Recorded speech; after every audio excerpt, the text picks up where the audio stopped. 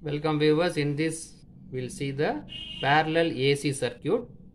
This parallel AC circuit means the impedances are connected in parallel. The combination is excited by the AC source, then it is called a parallel AC circuit.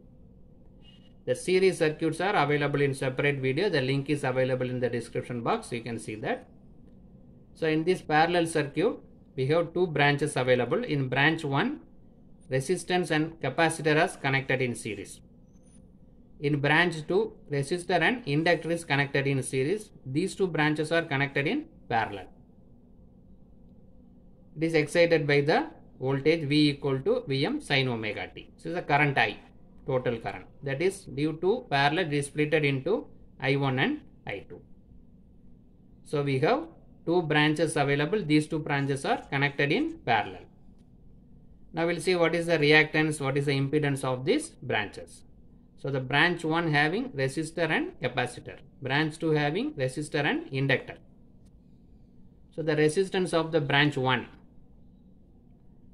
XC1 equal to reactance of the branch 1 XC equal to 1 divided by 2 pi FC1. Because of capacitor, this is the reactance. This 2 pi can be written as omega, so that 1 divided by omega C1.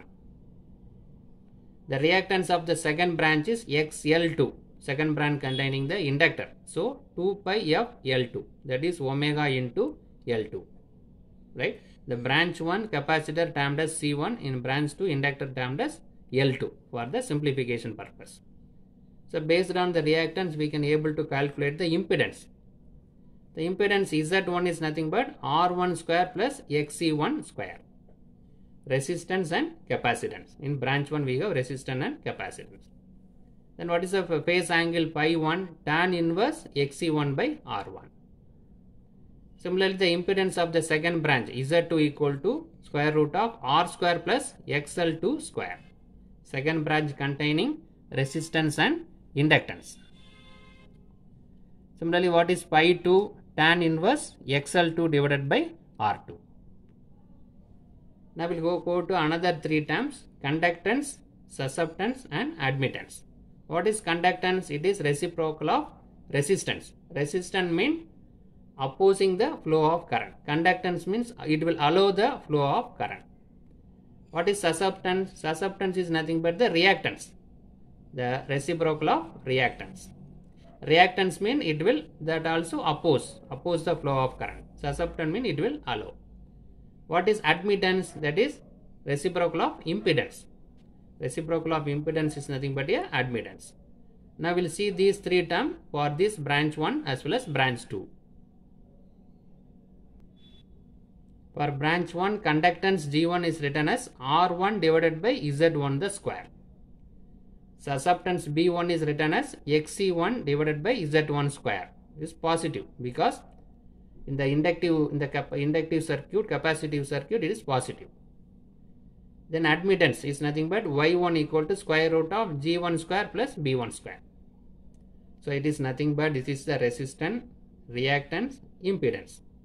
It is a reciprocal. It is a reciprocal of the resistance, reciprocal of the reactance and reciprocal of the impedance. So that similarly we are writing this formula. Similarly for branch 2, the conductance G2 equal to R2 divided by Z2 square. Then susceptance B2 equal to XC2 divided by Z2 square is negative because of inductance.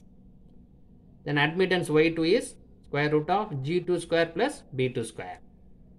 Now we will find the total conductance. Total conductance is G equal to G1 plus G2.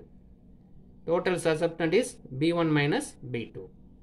Total admittance is G square minus B square. This is G square minus B square for the entire circuit. Similarly, the branch current I1 equal to V into Y1. I2 is V into Y2. Total current is V into Y. The phase angle can be calculated tan inverse B by G. If it is lagging, if B is negative, it will lagging. Similarly, cos pi is nothing but G by Y. So in this video we analyze the parallel RLC circuit. Two branches available. We calculated impedance and reactance for branch 1 and branch 2. Then We also calculated inductance, susceptance, admittance of branch 1 as well as branch 2 as well as the total for the total circuit. Thank you.